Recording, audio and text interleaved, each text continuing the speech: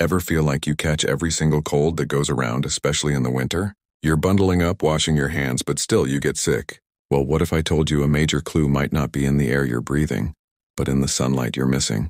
Let's talk about vitamin D. Most of us think of it as the bone vitamin, right? But that's only a tiny part of its job. In reality, vitamin D isn't just a vitamin. It's a pro-hormone. Your body literally makes it.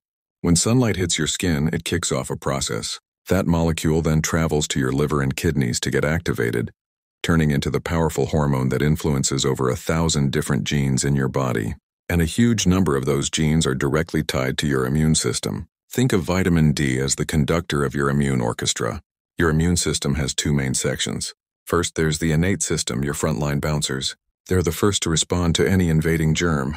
Vitamin D acts like their drill sergeant, boosting the production of natural antibiotic molecules like one called cathelicidin, which are like little Pac-Man creatures that go around gobbling up bacteria and viruses. This is your body's first line of defense supercharged. But what about the second section? That's your adaptive immune system, the highly intelligent special forces. These are the cells that create memory, so if you get sick with something, they remember it and can fight it off faster next time. Here's where it gets really interesting. A poorly regulated immune system can sometimes overreact and attack your own body, leading to autoimmune conditions. Vitamin D steps in as the peacekeeper. It helps balance the activity of your T cells and keeps inflammatory signals, called cytokines, from going haywire. It tells your immune system, hey, fight the real enemy, but don't burn the whole house down. This explains so much, doesn't it? Like why we tend to get more colds and flu in the winter. Less sun means lower vitamin D levels, leaving our immune defenses a little sluggish. Studies have consistently linked adequate vitamin D levels with better respiratory health and a lower risk of infections. So, how do you get enough of this sunshine hormone? Sunlight is the best source, of course. Just 15 to 20 minutes a few times a week can make a big difference for many. But you can also eat it.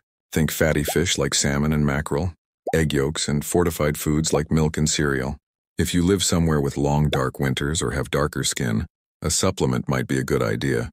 Most adults need around 600 to 800 IU per day. But what really matters is your blood level. It's always best to talk to a doctor and get tested.